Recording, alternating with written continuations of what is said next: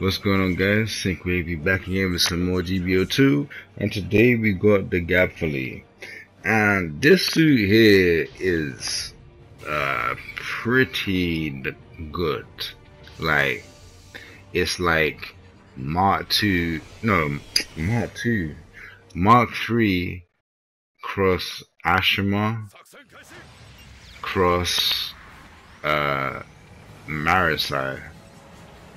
Just the Marisai, just because it's got it's got the Fedayeen beam rifle, and obviously with the beam bayonet and with the beam saber, it gives it 2 melee weapons, so you can kind of do like some striker custom type of deal. I wouldn't say striker custom, or more like GM striker, but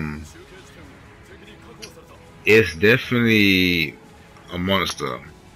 The Fedayeen beam rifle, this shoots 450 range, right? When it's charged, I'm guessing it's gonna be like 500, 550, something around there, maybe 6. I'm not too sure. But the damage that it can deal is insane, just because, as you can see, like the cannon's stun as well, so it's got that double stun potential. But the main thing that makes this suit good is it's actually really good in mobile armor mode, because like I said, it's got traits like Ashima.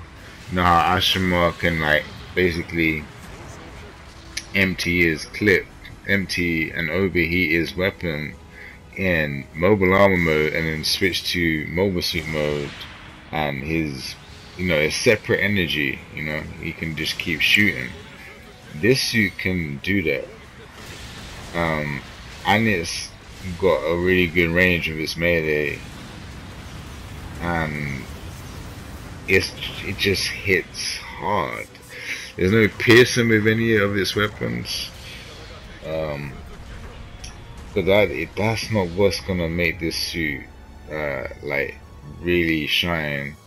The thing that makes it shine is the fact that it's actually really good. It's got double stun potential in its mobile armor mode.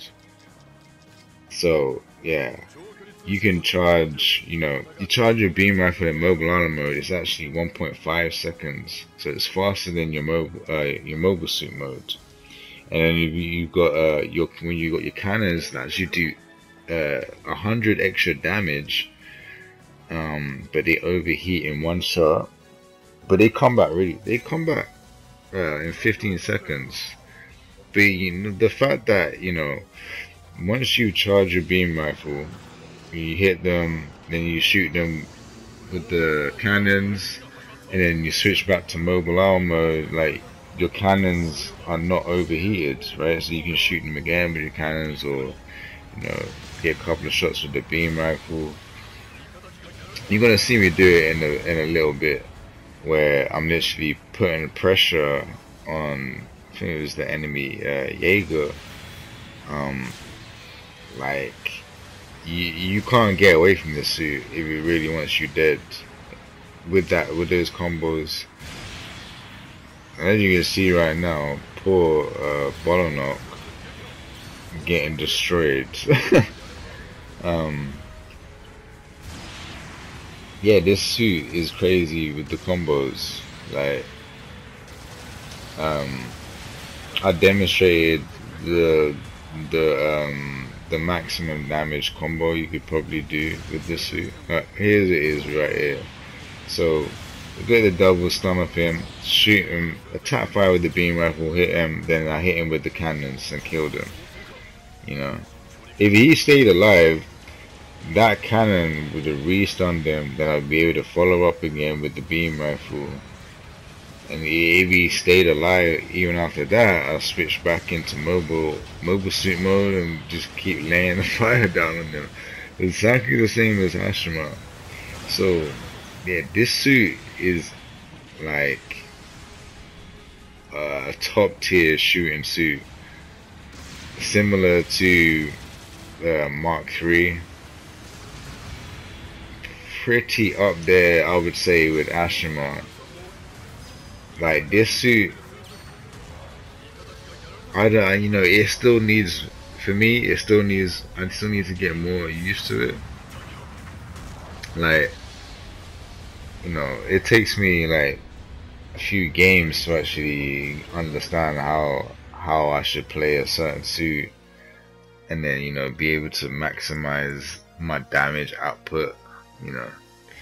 But this is pretty much the best showcase of what you need to be doing, and you need to abuse the mobile armor mode. You can't, it's like Ashima. You know, Ashima, you abuse both the modes, right? You have to do it with this suit as well. Like, if you don't do it, if you don't use your mobile armor mode, you're wasting a lot of potential damage, because you actually shoot your weapons, you charge your weapon faster in mobile armor mode.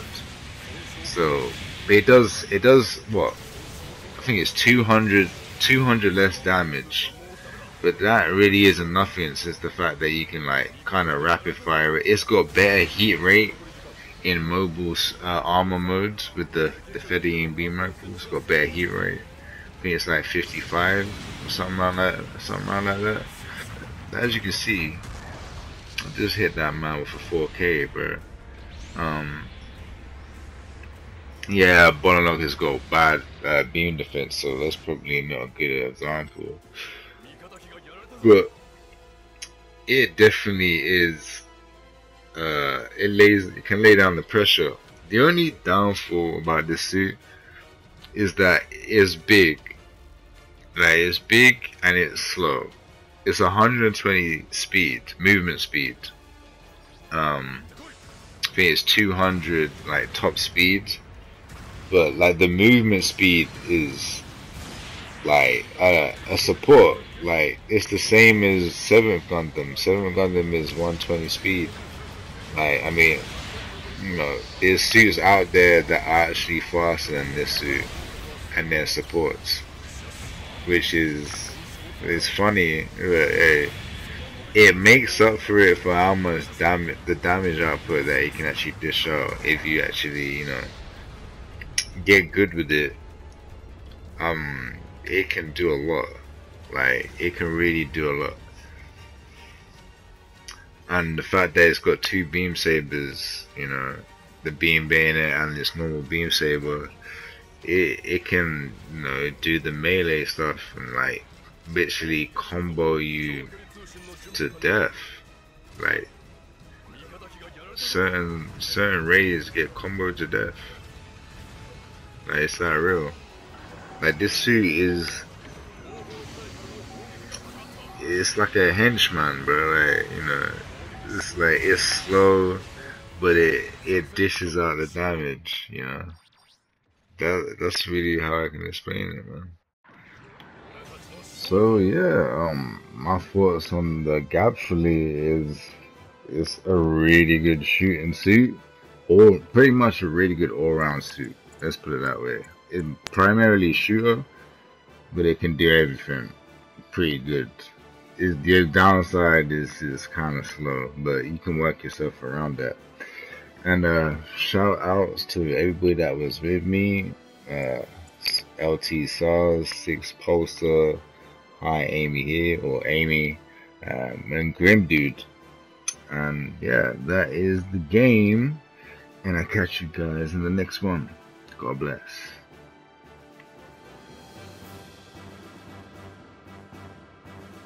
今回の戦闘方針